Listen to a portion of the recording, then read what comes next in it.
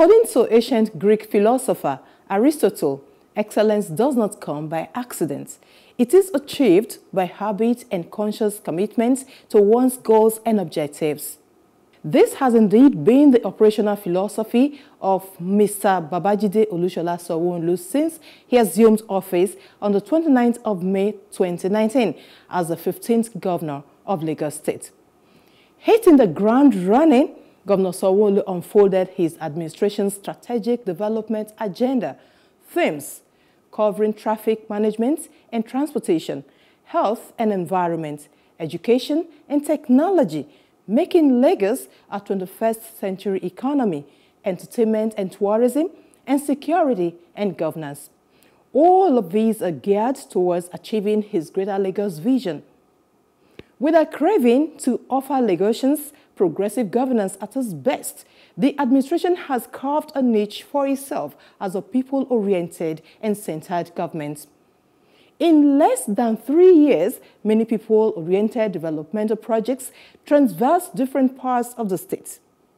They cover infrastructure, renewal and development, health care delivery, environmental regeneration, employment, upliftment of the youth, provision of security. These, among others, have created a sense of relief among citizens.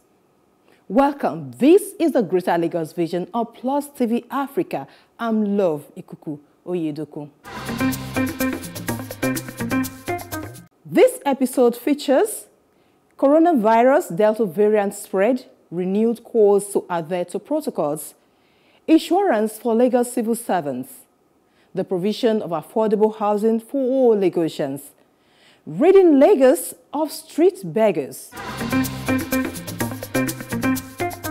Have you been vaccinated against COVID-19? If not, another opportunity is here for you to do so. The Lagos State government has resumed vaccination against COVID-19 with the Moderna vaccine.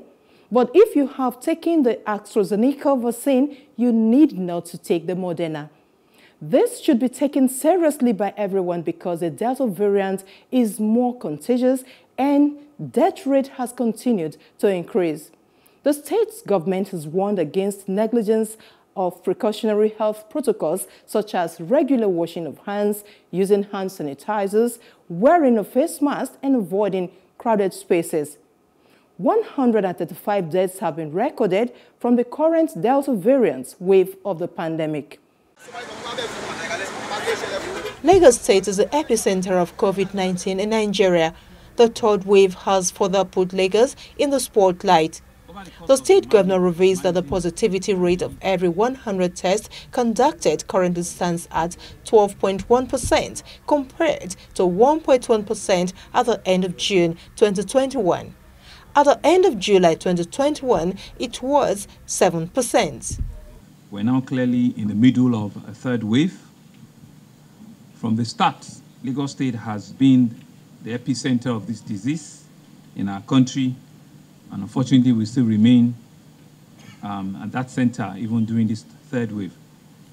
The test positivity rates that we're currently seeing now, the last time we had this press conference, we're suspecting I was getting about 7% then. Now it's about 12.1% from a 1.1% in June of 2021. Meaning that for every 100 tests that we do, we get about 12 people that are infected. And we'll continue to do the testing in large numbers. Governor Sanwo-Olu attributes the trend seen in the third wave to non-adherence to the health protocols designed to mitigate the pandemic. He reminds Lagosians of individual responsibility to fight and defeat the virus. He pleads with citizens to have themselves tested in any of the COVID-19 public test facilities and get vaccinated free of charge. We have identified that the third wave emerged on account of non-adherence to the laid-down health protocols that was designed to mitigate the flow of the pandemic. For this reason, it is essential for me to once again remind all of us of the huge responsibility we have to contribute at fighting and defeating this virus. As a state government, we have taken substantial steps to arrest this third wave at its track. Most notably of them is our increased monitoring and enforcement embarked upon by members of our incident command units. Unfortunately, we have recorded severe recalcitrance on the part of the public, which had led to a higher infection rate, which we are now recording at our various centers. We received a total of about 299,992 doses of the Moderna on the 18th of August. They announced that they were going to give us 601,000, but they've not given us the entire 601,000, based on their own logistics, at the federal level. But we've received just a little over 300,000 right now. And I'm happy to announce that from Wednesday, on the 25th, we'll commence the vaccination at over 150 centers across the state. The governor discloses that since the commencement of isolation of passengers from red-listed countries, Lagos State's response has successfully quarantined 4,448 passengers. This figure was at 19th of August 2021. Also, 58 have been identified who tested positive to the virus despite a negative test on arrival. He warns that severe sanctions await anyone who flouts the protocol of the federal government and state COVID-19 pandemic laws. Lagos had identified over 5,998 persons, and we have successfully isolated about 4,500 of them from the red-listed countries, meaning that sadly about 1,000 people have also absconded, for one reason or the other, and so the COVID-19 protocols on mandatory isolation puts in place by the PTF. We're encouraging Nigerians to please still present themselves, for this mandatory isolation. If you disregard this protocol and you abscond, you're putting the rest of the country, on a very big risk, and want to plead that people should not do that, because it's not a decent thing, and you might not feel the symptoms now, but when you get home, if you are coming from those reds, you can indeed infect your loved ones and members of the community. Regarding testing and treatment, and for us to be able to better manage the pandemic, I'm sure you know that we have invested heavily on our Lagos Biobank, and we're the only ones, apart from a federal government agency, that have the sequencing, capability now. So we can actually have a sequencing even after the positive, cases, so that you know what strain of the virus you have, and that is really helping us, and it provides us with information on how to better manage the pandemic. Worldwide there are different variants. The Delta variant happens to be the most prominent right now, and so we have the sequencing capability to be able to determine that indeed, if it was under the Delta variant, of the COVID-19 that you have. With our collective desire and joint efforts, we all can see the end of the virus. Housing is a basic necessity of mankind as recognized by the United Nations. In order to bridge the housing deficit in Lagos State, new housing schemes are being built already. They include the 360 units Lagos Homes, Igbagbo scheme comprising of 121 bedroom, 122 bedroom and 123 bedroom apartments. There's also the Lagos State Affordable Public Housing Scheme, Tokbo Badagry, with 252 two-bedroom flats, apartments. Others are courtland villas behind Alhaji Femi Okunu Estate, Igbokushu, Lekki, and Lekki Apartments, Ikate, Elegushi.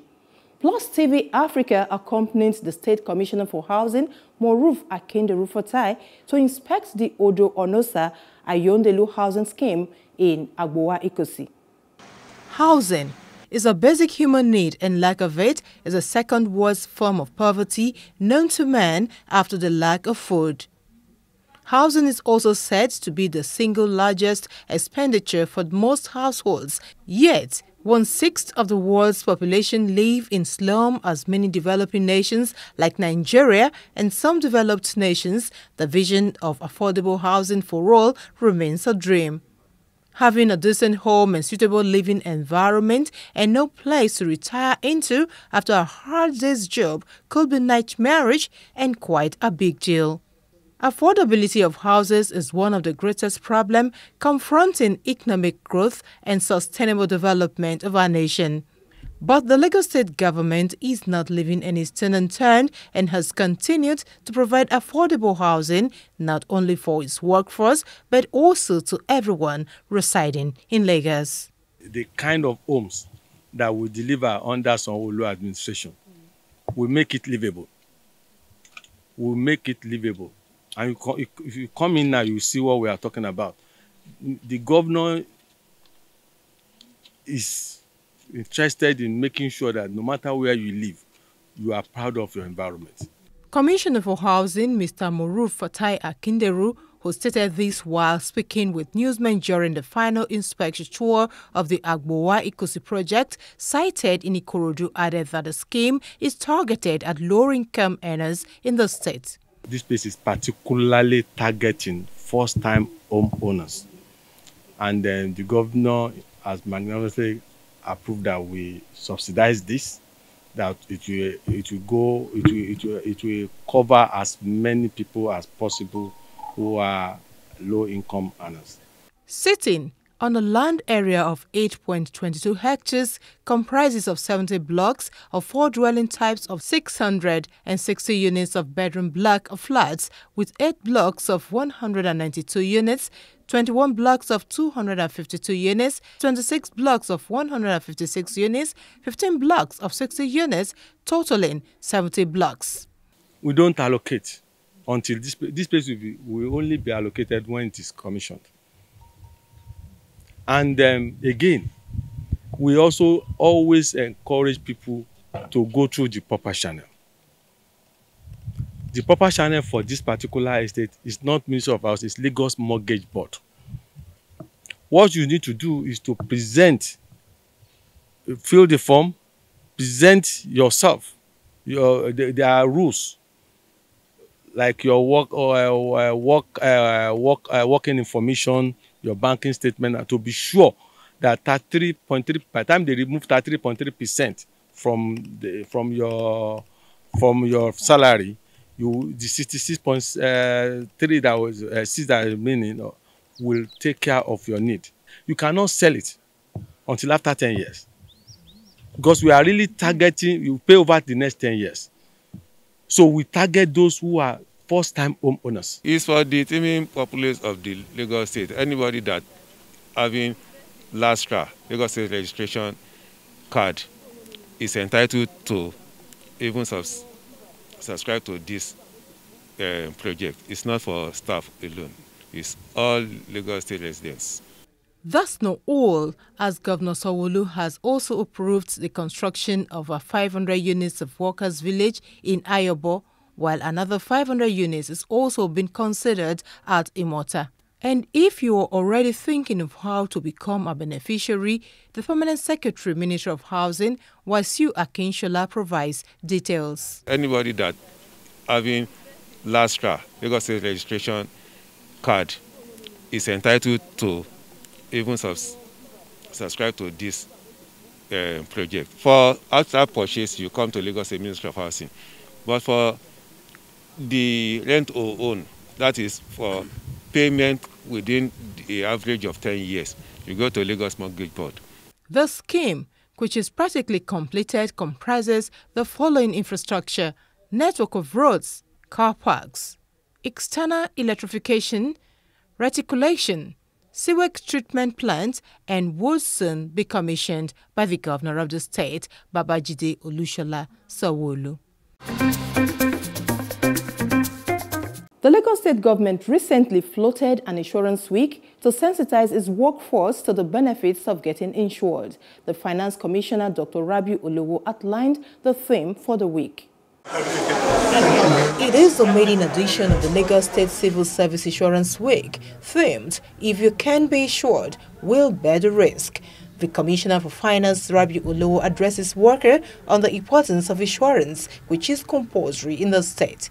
He discloses that the Lagos state government has paid more than 2 billion naira on workers' insurance premium this year alone. And I can affirm to you that this year alone, we have paid over 2 billion in insurance premium to cover life and non-life. So that speaks to the importance of insurance. During COVID, Lagos State was the epicenter for COVID. During the civil unrest, Lagos State was the epicenter for the NSAS. We have seen government properties, assets, and in some cases, injuries to our staff and associates. So we have been a real, maybe for lack of better word, we have enjoyed the real essence and value proposition of insurance. And the best we can do is to further our commitment to ensuring that our insurance activities is even much more strengthened.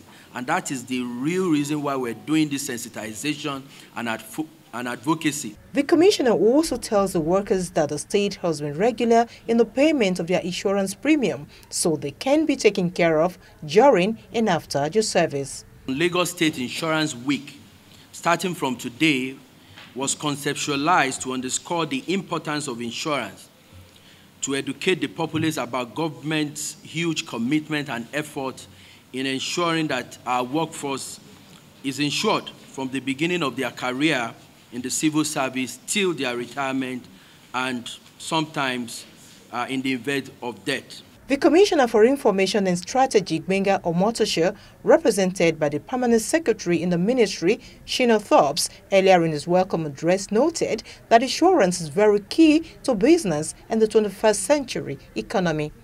We cannot run away from the fact that insurance is very vital and is very key to business, especially in the world we are living now, because the unexpected can happen at any time, and insurance will take care because it's going to be shared risk for all of us.